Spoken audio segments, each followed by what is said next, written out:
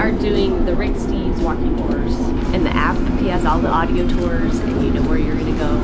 Makes me happy. I don't know if you can hear the bells. This is what we're gonna look like all day. We got Rick Steves in our ear and we're looking at whatever's around us. Of all the stage shows I didn't know I wanted to see, there's Back to the Future, the musical. Who knew? Next up in the string of odd musicals, we have Pretty Woman the musical. Don't know why we need a musical of that. We've hit a new level this time. Heather's walking around with the book being the audio tour. There's 3 parts to this tour and the audio in the app doesn't include this first part because it's optional. So I'm reading it out of the book. For me, it's still an audio tour. Yes. Lucky me. Fine institution of learning right there. That's where you'd go if you want to be a king? I guess. Learn how to do it? Yeah, maybe. Probably. Pretty much a vocational school. This is the Australia House. It is funny that everywhere we went, the country is now defined by Harry Potter. So this was Gringotts Bank in the movies. Inside is where they filmed it, and you have like the long corridor. And this was the Royal Court of Justice. Such a cool building, and it's got a super cool name. Name that you would think you'd go there for justice. According to Rick Steves, this little tea shop is famous. Dragon. This is the city boundary between Westminster and London. That's the old Bank of England. I assume they have a new Bank of England now. The old Bank of England is now a pub. But the old one has cool chandeliers in there. I don't know if you can see it.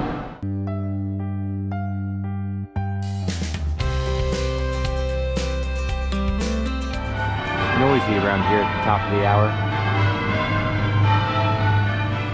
This is where the Great Fire in London ended because 40 students held back the flames, said, "You shall not pass."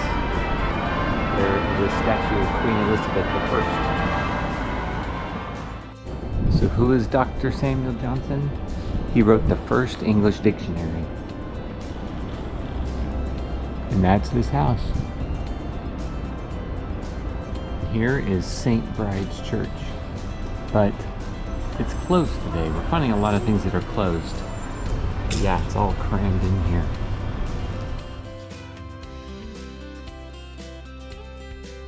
So we went up Fleet Street that became Ludgate. Here is St. Paul's that was rebuilt after the fire. After the fire. But survived World War II. Yeah, it did. Before we even came on this trip, we picked up the London City Pass, which gave us entrance to all kinds of things, including St. Paul's. And we were able to just walk up, scan our passes, and we got the audio tour, and we were able to go right in and skip the line. So this is just looking straight up the nave towards the altar. Interesting note, Princess Diana and King Charles were married in St. Paul's Cathedral. One recurring theme through all of this was World War II memorials. We made it through the whole church, made it to the altar. They had these beautiful stained glass windows surrounding it. In those stained glass windows were little panes, and there was one for each U.S. state to honor the servicemen that went and fought in World War II. All 50 states were represented in there. It really was American Central. Yeah, they have gratitude. That's nice. Yes. And they had this book that listed all of the names of the servicemen who lost their lives there, and they keep it behind the altar in St. Paul's. Yep. When they rebuilt that area behind the altar, they carved a rocket behind those leaves into the woodwork, and that's a U.S. rocket. A nod to the collaboration between the two countries to defeat Germany in World War II. It's so cool. We're climbing 529 steps to the top of the cathedral. They're short, but they're consistent. They feel like half a step because they're so shallow. How are you feeling? I just took a big deep breath. Climbing. We weren't allowed to go into the sprint gallery, so we're coming up to the stone gallery. So we have one level to go. On top of St. Paul's, we have a heck of a view. This is looking right out the front, right down Fleet Street. And over there is the Thames. It's a pretty good view. Now that I know where I'm looking, I have reference of where things are. So we're waiting for our turn to go up further, but apparently it's a tight spiral staircase, and we've seen half a dozen people bail out. Okay, this is the inner dome. We are going to go up this staircase for a while.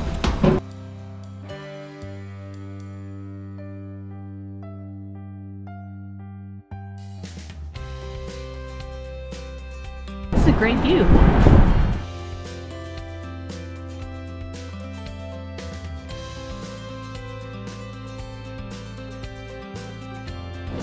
Going down. Yeah.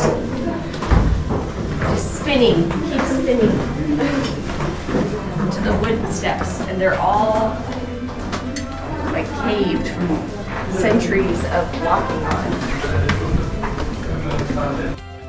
We found this strange sculpture where you could be a human among animals at a table, and like all the other tourists, we stopped and took a picture. That's funny.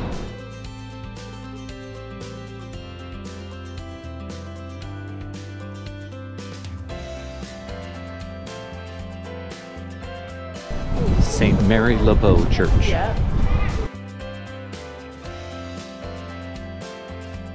This is a statue of John Smith, the guy that got saved by Pocahontas, apparently.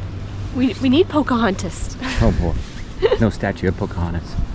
So that is a monument to the fire, the Great Fire, that stood by itself here for 300 years before all these buildings were built around it.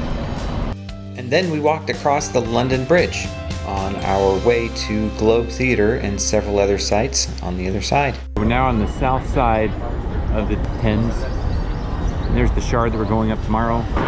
The Golden Hindi was Sir Francis Drake's flagship as he circumnavigated the globe from 1577 to 1580. 3 years later, Drake, with only one remaining ship and 56 men, sailed the Hindi up the Thames, unloading a fabulously valuable hoard of gold, silver, emeralds, diamonds, pearls, silk, cloves, and spices before the Queen. The grateful Elizabeth knighted Drake on the main deck and kissed him on his golden Hindi.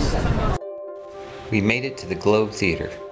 Okay, we're getting set for our tour of the Globe Theatre, but first here is this awesome depiction.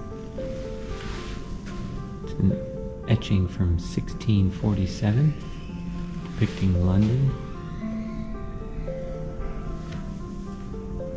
We are now in the Globe Theatre in the exhibition portion, and we'll be doing the live tour in just a few minutes. This is Heather trying out the props in the museum. I don't think you're... Say do not touch. That says do not touch. This is I'm looking for it to say it somewhere. Well, there you go. Our tour took us into a replica Globe Theatre that has been built on site, and they actually do performances there. And on the off chance you don't recognize the name, the Globe Theatre is where William Shakespeare and friends did their plays, and he became famous and changed the literary history of the world. So, the punters are loving it, the royals are loving it, the city authorities hate it. Why have they banned it? They don't control.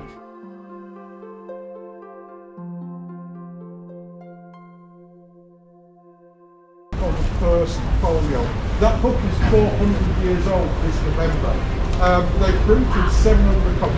Kind of come and grab them if you want to know. This is one of the first portfolios of Shakespeare's actual plays. So here we have a Shakespeare insult generating book, and I just tried it and got lisping, one trunk inheriting pig nut. So I'm going to use that insult from now on.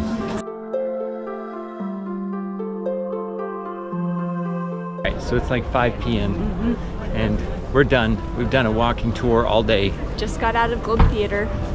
And before that we saw everything there was to see at St. Peter's and all kinds of other places. Yes.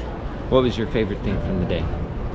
Oh Oh my gosh, you're asking me on the spot. On the favorite spot, thing yep. from the whole day? Well, if it's your favorite, you should just know. I don't have, there's too much stuff. My favorite, Five Guys. Lunch. No, it was good. We didn't go to Five Guys, but don't judge us. No, I know what it is. It was when we walked back behind, went in this little alleyway and we walked back behind all of the buildings to Dr. Johnson's court. But it took you in a maze and it felt like, you know, 1500s London, and you're walking through all these tight streets. You could just picture it. That was my favorite thing. They weren't even big enough to be called streets. No. They're like, it was like a maze of a sidewalk between all these buildings. But it was just so tight back in there. You know, you see pictures of places and you think, oh, well, that's just like one little section, or that's not how it is all over. No, like everywhere you look, London is exactly how it's portrayed everywhere. It's supposed to be. Yes, how it's supposed to be. And it's like just sitting, eating lunch, and you look out the window and there's St. Paul's Cathedral, and it's like you're in history. History is just all around you, and it makes you feel like you're a part of something bigger. I love that. That's why I love Europe, because it has this deep history. Yep. Uneven sidewalks. Heather only tripped like twice. It was really good. Yes. I like London a lot. St. Paul's!